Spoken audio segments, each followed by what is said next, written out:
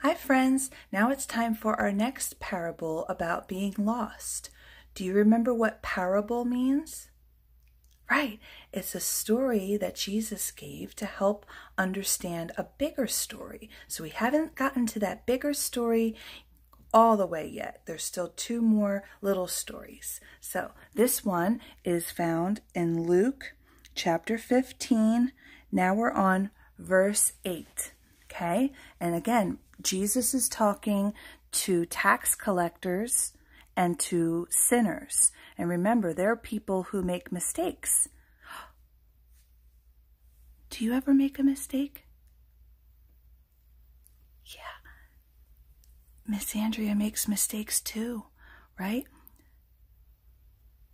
But should we just be like, oh, well, let's just keep making mistakes. It's all right. No big deal.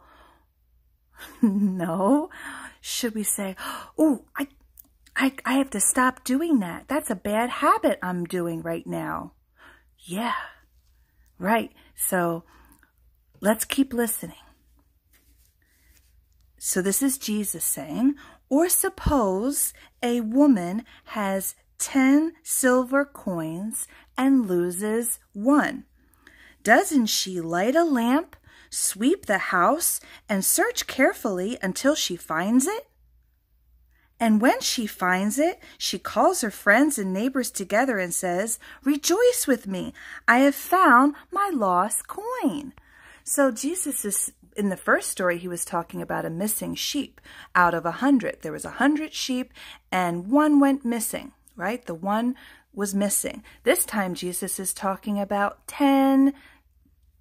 I don't have 10 fingers. I need the other one. That didn't work. Ignore that part. 10 coins.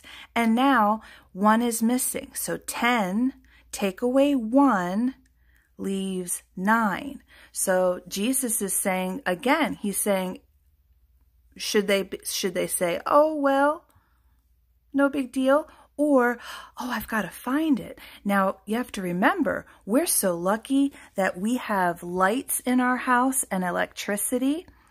Did Jesus have lights and electricity? No. So, what do you think they needed to use to find a missing, in this case, a coin, a missing coin in Jesus's time? A flashlight? No, they didn't have that either. They had to use a candle. Right? We don't play with candles. I know. But back then, you needed to use a candle. So you had to be very, very careful. Look at my long hair. If I wasn't careful, I could burn my hair trying to find something if I'm not careful, if I'm being with a candle.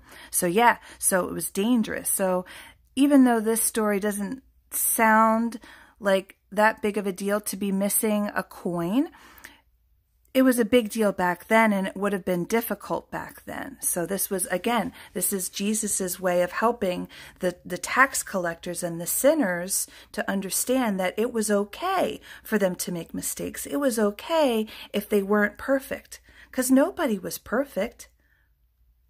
Right, Jesus was perfect and God is perfect, but we're not. Miss Andrea's not. Morrison's not. My rainbows aren't. Mommy and Daddy aren't. Right, we all make mistakes and that's okay. But when we make those mistakes, we have to say, this is not a good habit. I'm sorry. We can't keep doing things on purpose, right? So Jesus is saying that in this story, the woman who finds her missing coins is also going to have a party because she found her missing coin. And Jesus says, in the same way, I tell you, there is rejoicing in the presence of angels of God over one sinner who repents. So we're all sinners, but to repent means to say that you recognize whatever it is that you're doing is wrong. And that's what Jesus was trying to tell them in the first story and the second story. All right, there's one more left, okay?